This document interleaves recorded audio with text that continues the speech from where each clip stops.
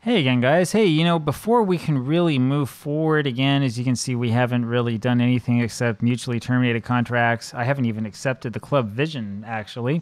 Let's go ahead and do that, accept club vision. How about that? Before we really can move forward, though, what we need to do is we need to make sure that we've got some stuff set up for us so that we'll be successful. The important thing I would say is to make sure that we have friendlies set up because a team like this, we're going to need to get some money. Now, we don't want to do a whole bunch of friendlies on the road, so we're going to cancel those.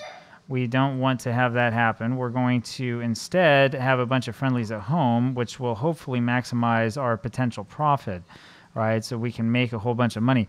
So we are in the A League, of course, temporarily. We have matches for the most part on Wednesday and Saturday, and the training schedule, which I always use, the evidence-based football manager training schedule is designed so that you have matches Wednesday and Saturday. It fits in perfectly. So what we're going to do is we're going to look here and try to see which teams we can play against. For the most part, we're going to avoid too many of these matches against foreign teams. We want to sort of maximize the amount of money that we can get in income versus the fee. So we'll look, I think, first for other teams in South Korea and teams that sort of come up here right away.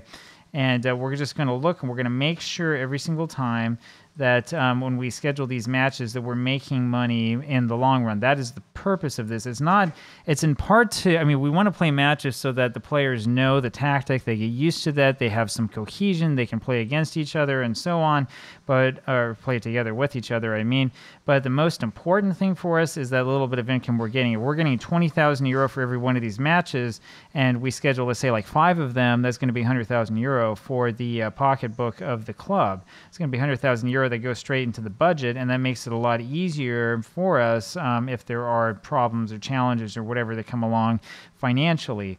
We want to make sure that we always do this, and we want to make sure that the majority of the matches that we schedule as friendlies are going to be at home. Now, we've already come across, not quite yet, almost come across a problem, which is that when you do it this way, you have to make sure that you don't invite the same team to come play in your home stadium twice. Because if you do that, you're going to run into an issue. They're going to say no to the second one. And then you're going to have to go back here and you're going to have to get it figured out again. If that's the case, then usually I'll go over here to like a smaller reputation team where you can go over to a similar reputation for foreign team and see what happens. With this, when you're playing against a foreign team, you have to be careful. So see, we can have Minnesota United come, but the fee is higher than the income that we get from that. We don't want to do that. That would be a bad idea because the purpose of this is not to play against some like crazy foreign team. Rather, the purpose of doing this is to try to get our team used to playing together and to play against opposition that will help us earn money in the long run. So we'll go ahead and do that. We'll schedule one Chinese team and we'll sort of see what happens from there. Now, we can do the same thing here with the B team, right? So again, the B team, their matches are all on Monday, whatever. I don't care. They're going to have Wednesday and Saturday friendlies if they can. And again, we want to be careful with this because you see we can get some teams to come over that would cost money, but we don't get any money out of it. So we'll have February 8th come over. It's a North Korean team. I know it's weird. Welcome to Football Manager Logic. I think this is another North Korean team, so we will have them come as well. And we just go through here, and we will schedule that. It doesn't recognize that these teams are from the other Korea, and it's fine. We can have Best Korea come here and visit us in South Korea and see what happens. Yeah, Pyongyang City, I can give you one guess as to what country that's in. Now, when it comes to the B team, you're not going to make a whole lot of money. Same thing's true with the under-19s and stuff like that. You're not going to make a whole ton of money off of these teams that are sort of like further down in your setup, but you still want to do this. You want to make sure that you have as many friendlies as you can and just make sure you're not losing money in the proposition. Even if you're not making a whole bunch, even if nobody shows up, it's important for you to do this because you want to make sure that the players who are on these teams at some point in time learn your tactic. Now, I know that for my B team, most of the players are out for loan, and most of these guys are probably never going to play for the first team, like no matter what. But it doesn't really matter, right? We want to make sure that these guys learn the tactic anyway and do the best that they can. You can make money, at least in this setup, by having a really good B team if they perform well in their league. there is a way to make money that way. And so, don't feel upset if you have some players that you really wanted to kind of get rid of that are still on your team, because if they play well for you, you can make money off of them. If they don't play well for you, well, who cares? You don't even have to look at them because they're not on your first team. Same thing here goes for your under-19s. Again, be careful if you're scheduling friendlies that are going to cost you money. Usually stuff that's like lower amounts of money will end up making you a very small profit, so who cares?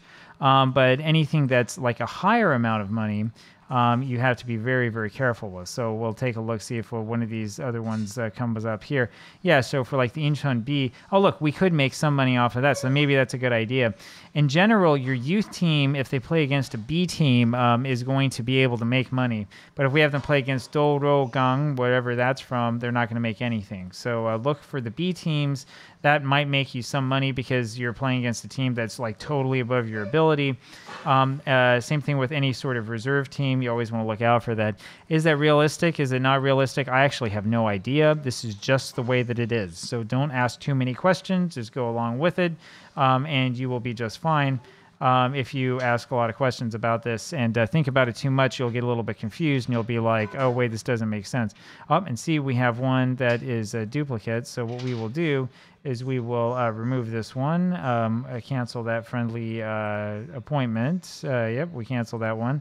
And we'll arrange a different friendly in its place. And see, we can't do it quite yet because we've already got that spot set up. So much for that. We'll go and do, I don't know, some other team. And just go through here and figure it out. Now, when we get to the point here eventually, probably after a couple seasons where we're having like players on the B team or on the youth team that we're actually serious about, that we really want to, develop well and we want them to be good and all this stuff. When we get to that point, we're going to want to make sure that the B team and the under-19 teams are, as much as possible, playing against teams that have better reputations and that are actually going to give them a challenge, right? You don't want them to go play against the dregs all the time because it's not much of a challenge and your players are not really going to make any sort of progress. Now, you can't guarantee that every single match is going to be against a team that is above your level, but you can make it so that you're going to play at least some matches against teams that are at least somewhat above your level, so that you have a challenge. The last thing in the world you want to do is just have a whole bunch of throwaway friendlies. Now, I know that people will tell you, especially on YouTube, in your first team, that you can schedule throwaway friendlies, especially if you're having a really, really rough time of it. And you have like an off day or an off week or something like that to get your morale turned around, that is fine. You can do that, right? But for the most part, what you want to do for the development of your players and for the, sort of like the long-term health of your team is you want to play against teams that are at a level higher than yours and that actually offer a challenge for you. So that's the theory behind this. That's the way that you set up a good friendly schedule. I mean, you can see we've got quite a few things set up here so far. And I think personally that this is not such a bad schedule at all for the beginning of the season. This happens again every single time I play a save. I do the exact same thing because that's just the way you do it. You set it up, you go in, you set up your friendlies. Again, you want them all to be home because there's no reason to have them on the road, right? You can make some money. You'll make more money, though, by doing it at home. So because you make more money that way, go make more money. That's part of the idea. You're doing this to make money. This isn't a charity. So there you go, and I'll have a little bit more for you again tomorrow. Bye-bye.